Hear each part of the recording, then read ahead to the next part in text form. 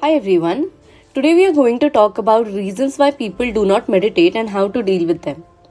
So meditation is not just about changing or becoming a totally different person or even becoming a better person. It is all about developing the awareness and gaining a healthy sense of perspective.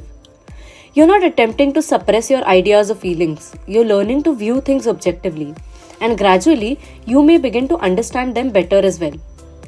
In mindfulness meditation, we learn to pay attention to the breath as it comes in and goes out, as well as to notice when our mind wanders away from this job. This practice of returning to the breath suddenly strengthens the attention and mindfulness muscles. This concept of mindfulness appears straightforward, but the practice takes very much of patience. Mastering to meditate is no different from learning any other skill. Regular practice is required to get comfortable, and it is a typically simpler job if you already have an instructor to help you. But don't worry, we have become at ease with your own thoughts. There may be setbacks along the road, but that is the part of the entire process. Continue to practice. You're already doing a terrific job by turning up. There is no such thing as flawless meditation. Your attention will occasionally stray, or you will forget to track your breath, but that is okay. It is all a part of the adventure. The most essential thing is to meditate on a regular basis, and the journey is more essential and important than the destination in this case. The most often reported reason for individuals not meditating is predictably a lack of time. Even in the midst of a pandemic, almost everyone feels as if he or she has much to do in so little of time to do it in. Nonetheless, they always make time for activities that are important to them, whether it is exercising, watching their favorite TV show, reading books, or taking their children to a playground. The fundamental issue with folks who claim they do not have time to meditate is that they do not completely understand the logic of its benefit, since they have not yet experienced it in their lives. The second reason why individuals do not meditate even when they wish to is the lack of knowledge on how to do it. For some reason, individuals believe that they should be able to learn the technique on their own. You can gain knowledge, cooking skills, and others on your own. But if you want to do them well and get the most out of them, you should get some proper instruction and get some tips in a self-help magazine, or trying to remember a guided relaxation from a stress management webinar is not a proper instruction. Meditation is not a passing trend. It has been practiced by people all over the world for ages. People have been practicing meditation for centuries in quest of serenity, happiness, change, or a better control over their lives. Our mental condition is the most important aspect in determining our success and pleasure. A person can have everything and yet be unhappy, nervous, inadequate, or any number of other unpleasant feelings. Meditation assists us in mastering our minds by focusing our attention. Consider attention to be a flashlight of awareness. Whatever we focus our attention on will be noticed and given the opportunity to flourish. Whatever we put in our attention is kept aside and begins to wane. People think meditation is just a fancy form of relaxation and self-hypnosis. Relaxation is one of the primary results of meditation, but it is also one of its prerequisites.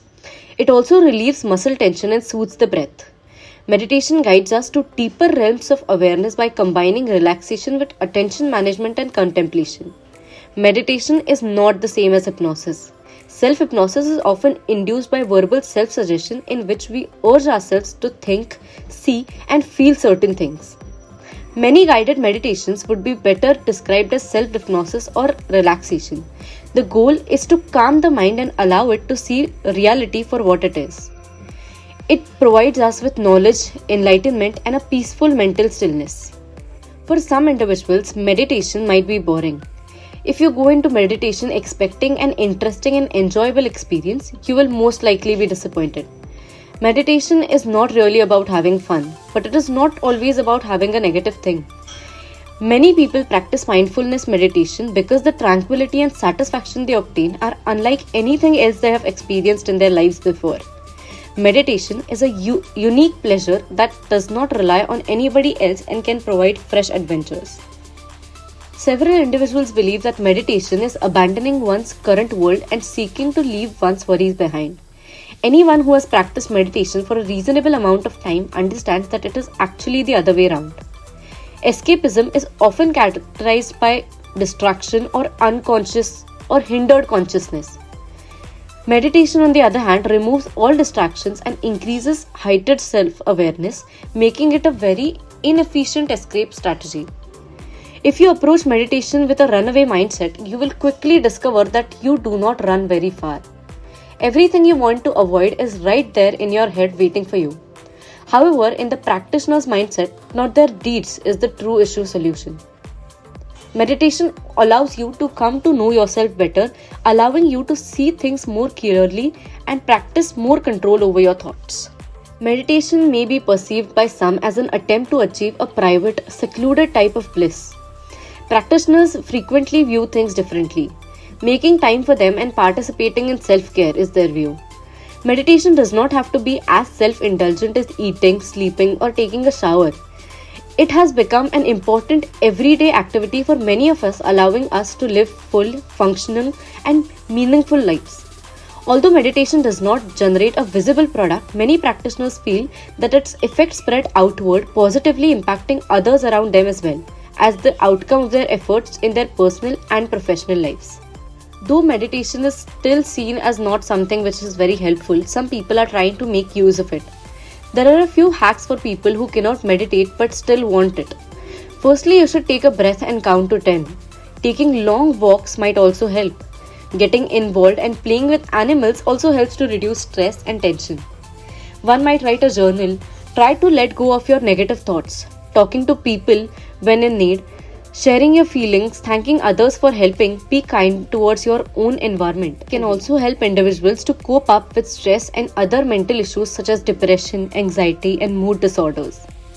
For more such content, do visit our website yourlegalcareercoach.com and do not forget to subscribe to this channel. Thank you.